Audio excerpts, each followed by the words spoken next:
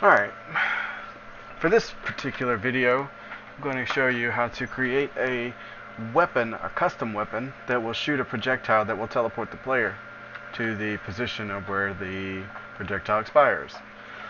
I'm going to expand on the game type that I used in the last video, so you'll see the HUD, but I disabled the tick function so the bar graph won't disappear. Alright, first things first, let's create our weapon. So, right click on class, go to add new item. Alright, I'm gonna call this our teleport gun. So we'll do teleport gun. Actually, I'm gonna add tutor in front of it. So tutor teleport gun. Alright, I'm gonna hit add. And you can extend it from a couple of different weapons. The one that I'm going to use for this video is the UT weapon rocket launcher content.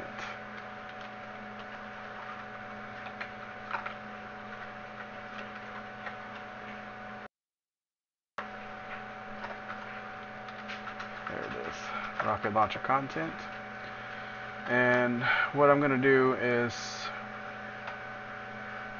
just edit the default properties for this. So first thing I'm going to do is change the max ammo count to 10,000 so you don't have to worry about running out of ammo. And that's it for now. We're going to change what the weapon projectile is used so it actually teleports us, but we're going to create the projectile first. So go back, right click, add new item, UnrealScript file. I'm going to call this one tutor. Let's do teleport projectile. So proj.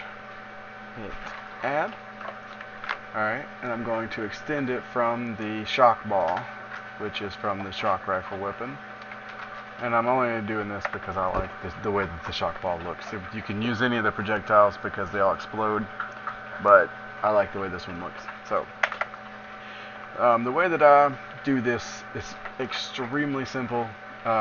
You can expand on it and have it to where it only works if you shoot, if it doesn't hit anything or it hits specific surfaces, but that's way more detailed and not for this particular video. So in this video we're going to keep it simple. So what we're going to do is we're going to rewrite the destroyed function. So we're going to type simulated event destroyed with no parameters, and then add the brackets, and then all we're going to do is change the instigator location, which is the pawn, the person who shot the projectile, instigator dot set location, and then in parentheses we're going to set it to the location of this particular projectile. So you're just going to put location because it's a vector of this particular class.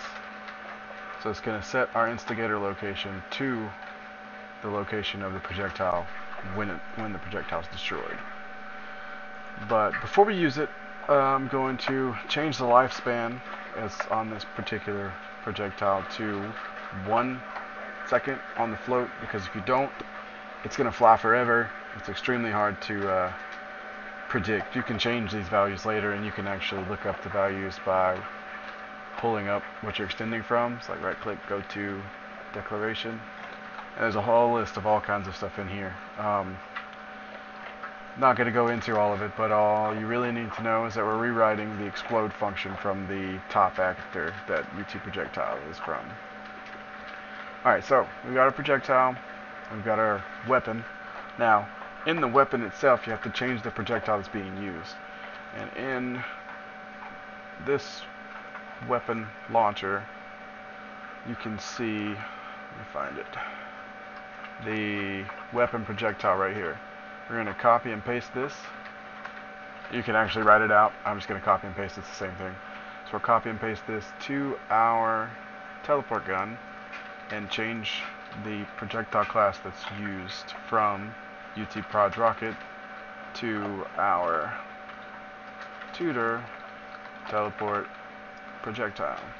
You can rename them whatever you want, just make sure that it's actually linking to the proper class that you're using. Alright, so we've got the projectile, we've got the gun. We're going to hit build. We're not going to hit play because you actually have to attach it to the actor in UDK for it to work. So I'll show you how to do that next. Alright, so we've got successful build. We're going to close Unreal or Microsoft Visual Studio. And then we're going to open UDK.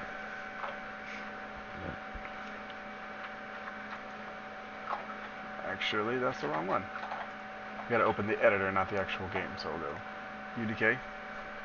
There we go. And before you can use this, you have to attach it to a player. You can do it a bunch of different ways, but the way that I'm going to do it is in Kismet.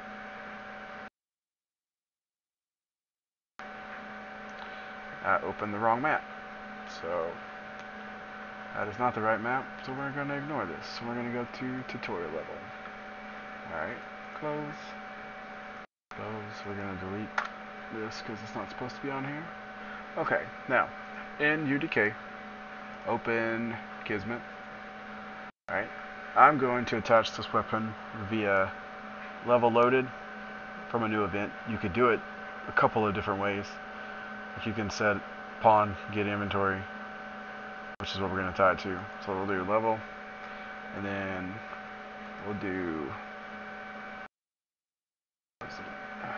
new event, pawn, get inventory. Actually, I lied. We'll hit this little button, give inventory. We're going to give the inventory, not get it. So on the beginning of the level, tie it to in, and then on your inventory list, you're going to hit this add new item button and change the item you're going to give it to tutor teleport gun. So we have it there. And then actually let's hit play first. I'm pretty sure you're going to have to add a target, yeah, so it doesn't load the gun. Alright, so go back into Kismet. Right click, new variable, player, and then uncheck all players. Actually, leave all players, just tie your target to all players. If you're making a game with multiple players, you can change that to whoever. You can set it to a weapon, pickup, whatever you'd like. But just for the sake of the video, we're going to set it like this so you can see it. So we're going to minimize, we're going to hit play, and then we're going to shoot. And voila, we teleport. Really simple way to do a teleport gun, and it works pretty well. You can mess with it if you'd like, and it works on when it hits stuff, but it does not work on the ground, so there's a way to fix that. I'm not going to go into it in this video, but there you go. If you want a simple teleport gun to mess around with in UDK, there you have it. Thank you for watching. My name is Alex Macon, and that was my video.